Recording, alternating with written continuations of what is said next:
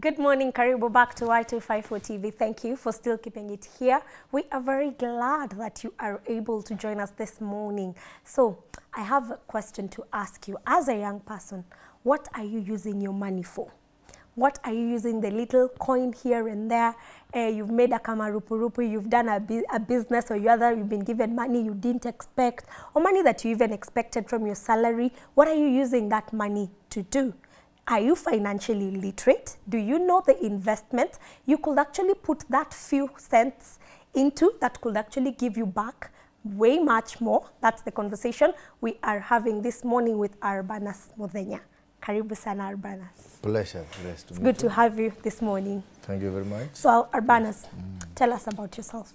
My name is Urbanus Muthenya. I'm an investor. I've also been working in the insurance sector for quite some time, and I've also been a teacher in financial management, so I understand this very much. Ah. Yes. So why did you choose that field of all the fields? Yeah, I chose that field because of my educational background, so I ended being in love with finance and finances. And you know, you cannot love money and you don't represent money. So we watch out for pesa hivi. Yes. So this is a place to watch. What can we I'm looking at where do I start this money conversations. What wakisikia stories za pesa watakangi kusikia stories za pesa, because in church when you hear about money you think your pastor wants it. Yes. Outside when you hear an insurance person, mi kwanza sitakangi kusikia stories za watu insurance. I'm always thinking wanakuja kunikon. No. That's a myth. That's a myth. That's a myth and misconception. But I will clear the air out. I'm glad. So let's start from, what do you think we need to first know when it comes to money before we even start talking about the investments? Yeah, money and investments are two different things. But now you have asked that what we need to know when we think about money. We need to know that you can get money from working, or you can get money from doing business, or you can get money from inheritance, or you can borrow the money from the banks, or maybe financial institutions, which are different. Maybe a bank, maybe a SACCO, maybe an insurance firm. So money is versatile. And maybe you can sell your property, you can sell your land, you can sell your car, you can sell your phone. So money is versatile. You can be given money by your parents, you can have money as an inheritance. So money is versatile. What's the first thing that comes to your mind, rather to your plan now as a financially literate person, or rather as a financial consultant? Once I give you money, what's the first thing that comes to your mind? The 100K pap nimekupea. This is the secret of money, even for all investors. Even before we go to the school of thought, how the book says about money, but in a layman's language, as a business person, you need money as capital. What do I mean? I mean, you need money to finance your small, not expenditures. Maybe you can finance expenditures, but you need to finance your small or maybe big needs of business. You want a client, like for example, a client comes to me and says, I want you to help me on this and this. I tell the client, fine. Let's say in the contract, this is how much you are paying. I can spend my money, I do that deal, I get the money. You understand? So you can use money to do the business, and then you claim. Instead of going to borrow money, because that money you borrow is attached with some interest, which is very painful at some time. It's just like buying a car on loan, and then you start a Uber. You'll be doing zero work because you'll be buying 2 cars in the event. I'm not saying people should not do that. Ah, amazing. So, what's the difference between insurance, money markets, investments? Because personally, as a person now, even before we talk about other people, I'm not sure I'm able to distinguish between insurance and money markets. So what's the difference between insurance, money markets? Very good. These are very different things. You know, an insurance is like a contract, or maybe a policy whereby you wish to protect your risks. And that's why we call it a contract, because it's between parties. There is an insurer and there is insuree. Someone who is taking your risks. This is the company which comes in and says, I will take Grace risk, just in case whatever Grace is fearing happens, maybe some fire, I will be there to stand for Grace. But now, there is a contract per se, because it's an agreement between two parties, whereby there is offer and agreement. You know, a contract is offer plus agreement, and then it becomes a contract. So these two parties agree, Grace, in case this happens, I come and pay. But for me to do that, you pay me some premiums. You have to bear some cost. Because you play your part, I play my part. My part is to stand on you in case something happens. And still again, we are good Christian people. Sometimes we have to tell God what we are fearing. It may not happen. So the insurance company is just there keeping your premiums. So, good question, good point. There's, But your question was very long. You also went and spoke about MMF. Before we get to money market, wacha tubaki hapa kwa insurance.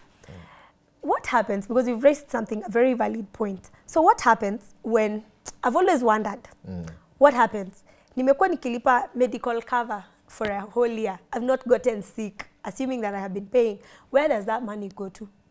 Now, that is why I will take you later to what we call mutual funds, whereby we shall speak about the MMF, because mutual fund is a collection of items, whereby MMF is one of them. Okay. So you will agree with me that you, as a good, godly person like you are, there is no way you will wish that you had an accident or you had a sickness. So you thank God for that. So what are the different types of insurance policies that are there? There are so many different types of insurance policies, because I don't want to mix the story. You know, the first question was about what is insurance, and then it was like, it was part A and part B. You also spoke about money market, and then question 2, you spoke about money. So I don't know whether we have exhausted. So we began, I think we can do recap. Yes, we become with what is money. What is money? What do you do when you get money? Yes. Then I asked you, because now, the conversation where we started that, what is money? Yes. What do you do when you get money? Yes. And now, what is the difference between insurance and money market? And money market. So we are at insurance. And I have not yet answered what money, is money market. So we will get to money market. Okay. Let's talk about insurance.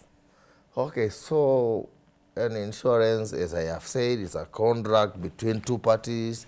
A willing party wants to insure against your risk, whereby you say, me as Grace, I want to insure, or I want to take care of, I want someone to take care of my risks, or my fears, or my worries, just in case they happens. For example, every car is supposed to have an insurance, and this particular car is insured against theft, it's insured against accidents, and so on. So this means that in case the car gets fire, in case the car gets in an accident, maybe it has been stolen, the insurance company comes and says, I'll pay Grace the value which she insured. Because maybe the car is worth 10 million, and then you insured only 2 million. Will I pay you 10 million? Oh, okay. So you paid back the value which you insured? Yes. I only pay you what you decided to insure. Because some people who are not very good are trying to be open. Because in insurance, it says you have to be very open. You know, we are speaking layman's language. Yes. Let's not go to the jargon of insurance.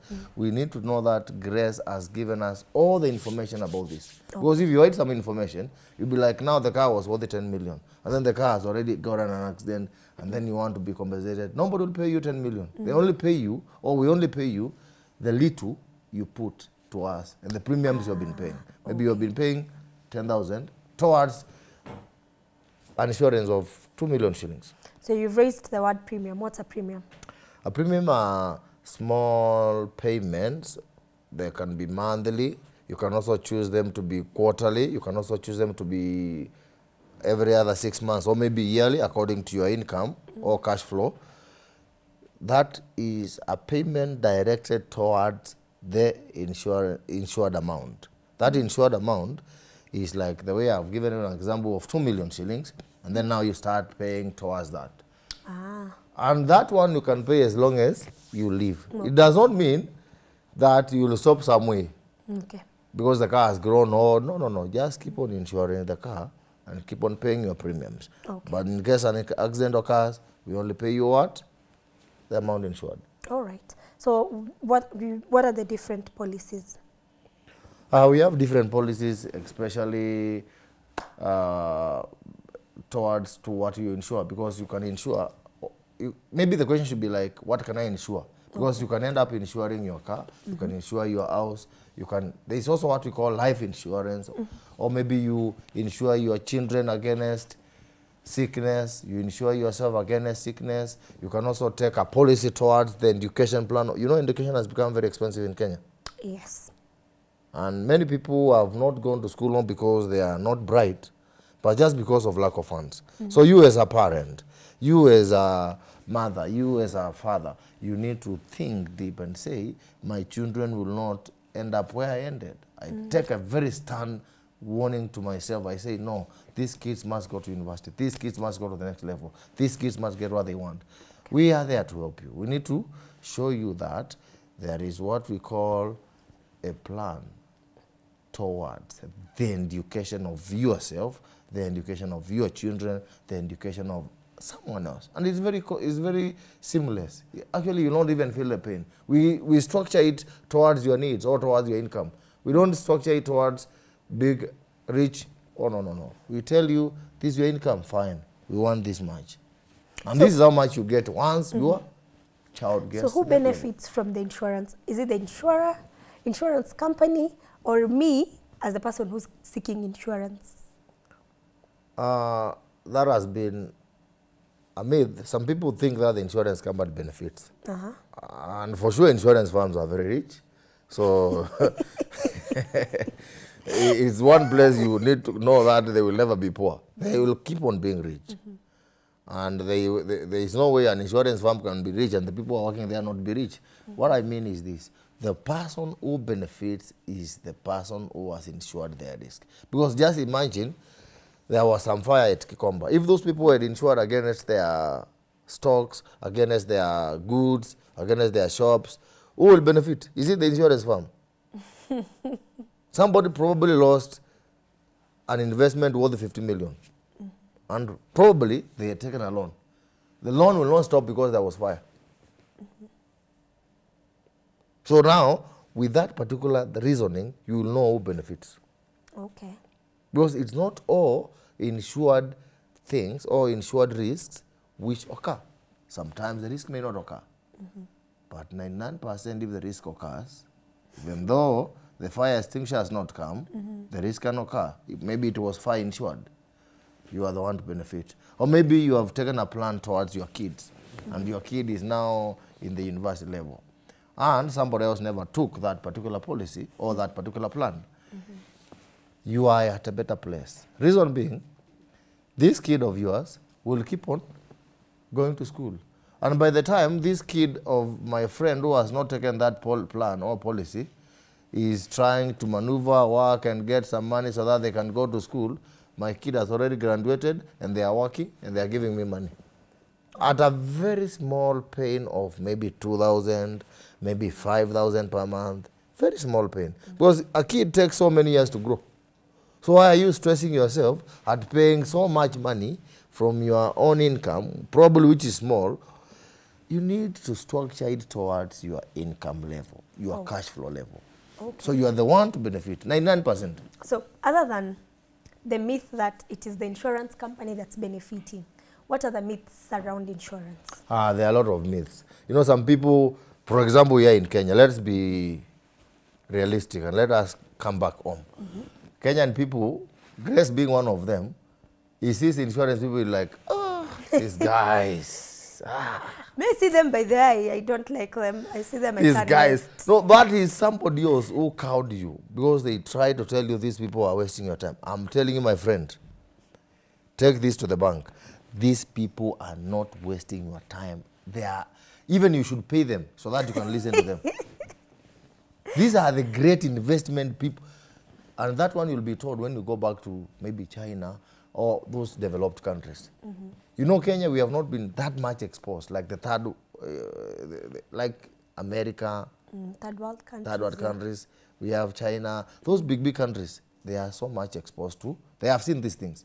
So there is no way you can be listening to a fallacy, which was not written anywhere. Where did you read that insurance people are coming to con you? Tell me which book is that? Who told you? How educated are they? How qualified are they to tell you and you believe them? You can't be believing in every Tom, Dick and Harry. And verified information cannot substantiate to be information. That is just data.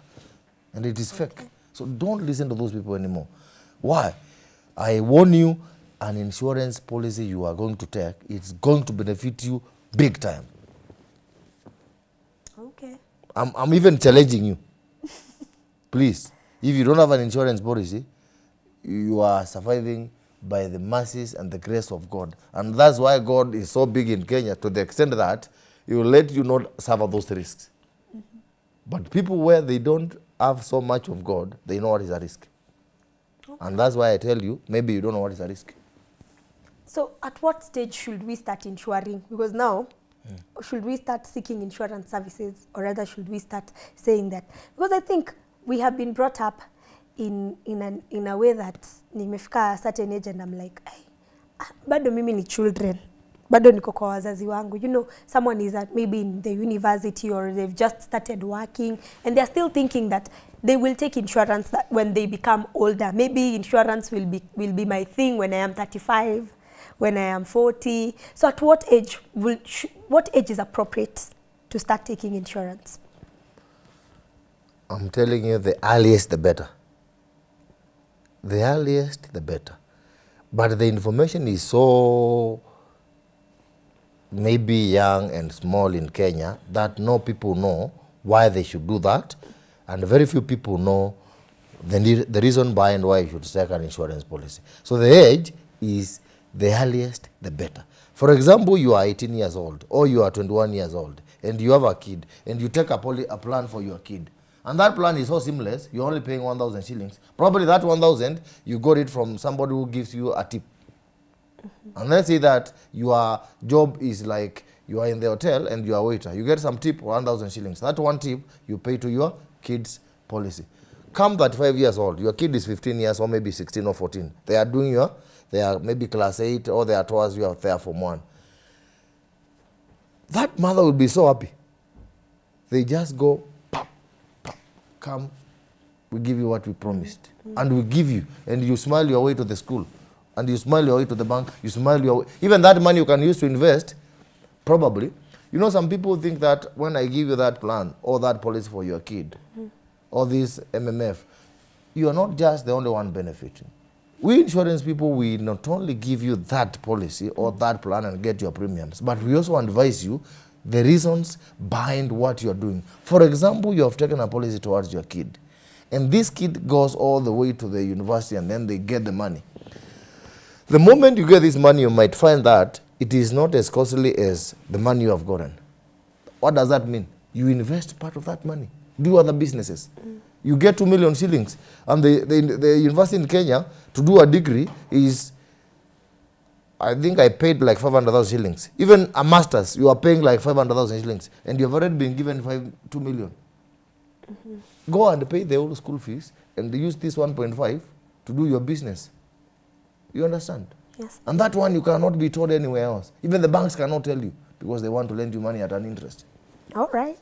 So, how does the terms of engagement change, assuming that I have taken insurance for myself? Right now, I'm not married. So assuming that I have taken insurance for myself, and then now I get into the place of marriage, do the terms of engagement change in terms of insurance?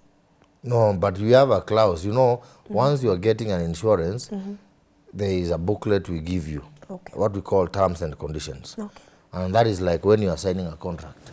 And any place you are exchanging any shilling, any money, to the extent of more than 200 shillings, you must sign something, you must sign a contract. What we tell you there, we tell you what is this, why is this, what are the benefits of this, who can benefit, who is your next of kin, who else can benefit, you understand? Yes. So according to that particular explanation, we structure it maybe what we call cast on stone. But sometimes you can tell us what you need, and we structure yours to your needs. Okay. All right. To reflect exactly what you want. Have I answered your question? Yes. Yes, Thank you you. have. So, in the event that I am taking, for example, that's a conversation I was hearing the other day. People are conversing. I'm taking insurance, health insurance. For myself, I'm not married, but I have a significant other we are in a relationship in. Is it possible to take insurance for that person? 100% yes. And that's why I'm telling you, Grace, you're not married. Very soon you're going to get married. And very soon you are going to have a lot of kids. Or maybe a kid. I tell you, assuming that now you have gotten a kid and you are in the hospital and you are expectant and you want to give birth, and you have just insured yourself, and maybe your insurance is not covering everything. That other friend of yours who was your fiancé, you have also insured. You can pull together, and that's why sometimes even insurance firms insure themselves against these risks they have. You find if insurance was bad, we insurance companies could not insure ourselves. 99% of every insurance company here or in the world, they must insure themselves. Meaning, you must pool resources together. And that is the answer to your question. You asked about pooling resources together, which is valid and a yes. Ah, amazing. So before we move to the money market side now, let me ask you a last question on insurance. How do you make the concept of insurance relatable to young people? Very good question. And exactly that is why I came here. Why? Because our fathers and our mothers never taught us about insurance, and they had all the wrong ideas about insurance. Or maybe when they were growing, that was not very fully grown in Kenya. And us being a very small country in the whole world, we may not have all that information. So take this to the bank. This young girl by the name Grace, this young boy by the name ABC should learn and go and seek more information about insurance, because you need this. And not only you need this, also your kids will need this. So the earlier the better. What I mean is this. The youth should not just put all their monies to the stomach. You don't just eat everything you get. You know, it's like you are paid a salary of 1 bob or maybe a salary of this amount of money, and then you eat all the money. You need to have a plan of your life and say, I get 100 shillings, I take 10% to God. That is cast on stone. I say, I take 20% to expenses. I say, now I also need another 30% for my own life. The balance, invest. Okay. Invest. And I'm telling you, the best way to invest is an insurance. Put it in the insurance sector, because we insurance people, we not only insure against risks, but we have plans and ideas on how to do those things you think banks are doing. You know, a bank is in business, but an insurance firm is here to help you. So you as a young person, don't eat all your money, please. Think about putting your money for the future of your kids, because one day you'll be married. Put your money for the future of your education. Think about insurance. Think about investment. Think about mutual funds. Think about equity funds. Think about MMF. Think about debt fund. Think about maybe any other type of investment. And I tell you, we insurance firms, we are full of that. Because it's an idea we have brought from the West and packaged it the way it is. We brought it to Kenya to suit all the people. And I tell you, the young people should be the people to embrace it, so that the old who never knew what an insurance is, they will start knowing. Because I think 99% of most of the old people, they only know insuring their cars, insuring against fire. What? Because that was not very much taught in Kenya. Okay. So we move to the money market side. What is money market? Very good. Now let's go to the money market. I said there is something known as a mutual fund. Your question is, what is money market? But money market cannot exist on its own. It is one of the 4 items of a mutual funds. You know, a mutual fund is like an investment whereby you put your money and maybe you are putting money probably to an insurance firm like us, or maybe to any firm which deals with mutual funds. And that firm which deals with mutual funds collects money from A, B, C, D. When they put all that money together in a pool, they say now this money can be very good to help people who have needs, who have various types of investment plans. So it's like a pool of money, mutual fund. They bring money together. Now, that mutual fund, there are different types. MMF is one of the types. Equity is another one. Debt fund is another one. But now let us stick to mutual fund. Mutual fund is a type of investment whereby it is riskless and you use very small money to start. Now we are speaking layman.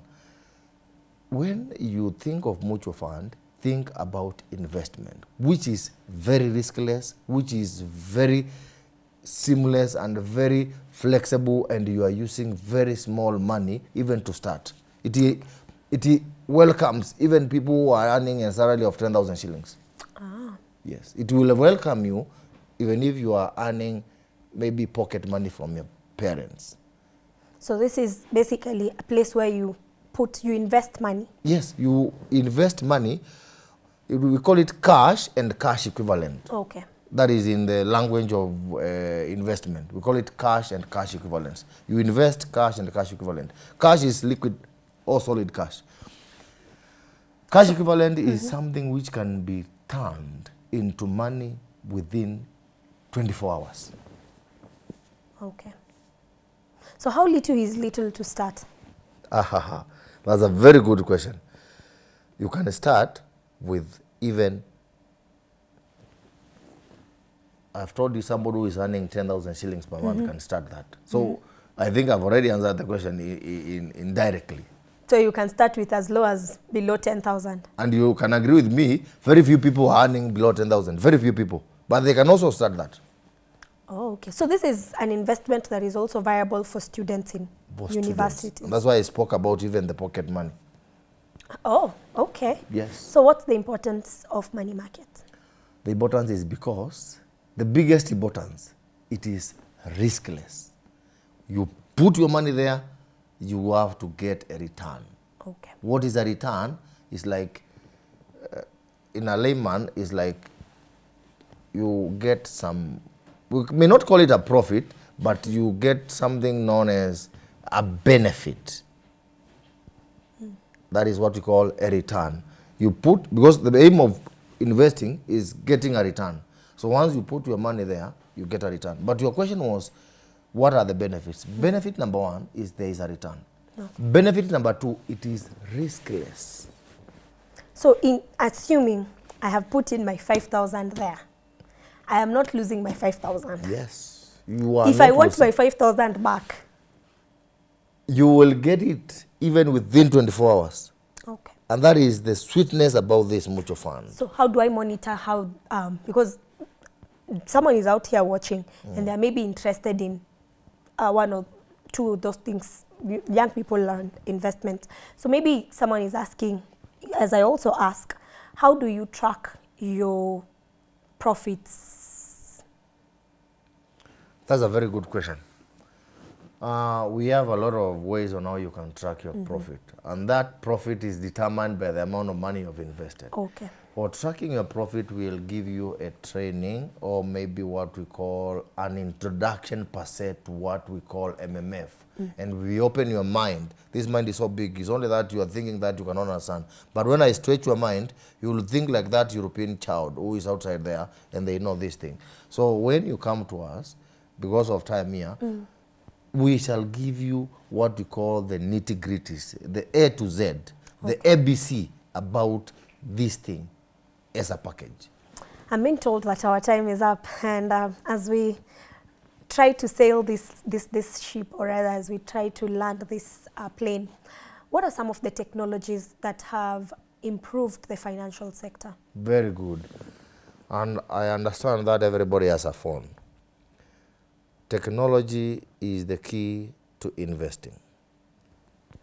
Because, as I have said, everybody in Kenya or maybe in Nairobi has a phone. That smartphone you have is going to help you in investment. Because if you can repeat your question, you will find that you are touching more of technology and technology in regards to investment. Okay. You understand? So technology is everywhere, even in farming, even in hospital. So there is no way we can be investing and we don't use technology. This phone of yours is tool number one to answer your question that technology is the way forward, is the future about investment. Because some of these things, you'll just be keying a USSD code, like *123#. You start your investment, we give you a policy.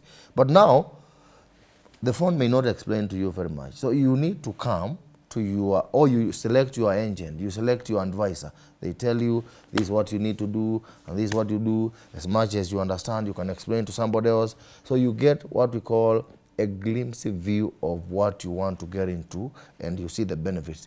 Because 75% of this thing called investment is benefiting the person who gets into it, 75%. All right. So finally, so that we pave way for the next conversation, yes, what advice would you give, what financial advice will you give a young person? My parting shot is this. You as a young man, you as a young lady there, you are thinking that I'm waiting when I will be 36 to invest. You are thinking that there is a specific age or specific income or specific knowledge which you don't have for you to invest. You are very long. You need to start now. Expose yourself to these things. They are on the internet, they are on TikTok, they are everywhere. They are on Facebook, everywhere. Or if you cannot find them, maybe you are so busy, spare your 2 minutes. Visit us. Visit an insurance firm. And my brother, my sister, you will come there a very changed person. And you will not be changing your current, because this is futuristic. Everybody should know that. You are changing your future. Amazing. So you want to tell us where we can find you in case someone wants more of your advice? Yes, yes. Yeah, okay. I'm very much available. Viewers, ladies and gentlemen, I respect you for your time. I thank you very much. May God bless you. For this more information and for maybe any other question you may have, you can reach me on these numbers. I have several numbers, but there are some which are on my mind, like 0723 851 530. But now the other one I have to check. Okay, it's fine, no worries. It's okay. Thank you so much, Urbanus. We have had a great time having a conversation with you. You have social media handles we can follow? Yeah. Okay. You can follow me on TikTok, you can follow me on Facebook, you can follow me on Instagram. And my Instagram handle is Armstrong, just Armstrong. Okay. But now without a R. Okay. Yeah. All right. Thank you so much for your time. Thank you for the financial nuggets that we need to hear as young people. I think a lot of times we get our money and we eat tukishapata salo. We are not thinking of how to multiply the money, but thank you. We appreciate you. That was Urbanus Muthenya, a financial consultant, talking to us about how you can spend your money as a young person. Put it in insurance, put it in money market, put it in investment. The little you think is very little, it can be as little as 1,000 bob or 2K, 3K. Don't think about it as millions. Think about it as the small money you have at your disposal and put it into good use. That was it from Empowerment Cafe. My name is Chris Maingi. Do not touch that dial. Val is coming back with more.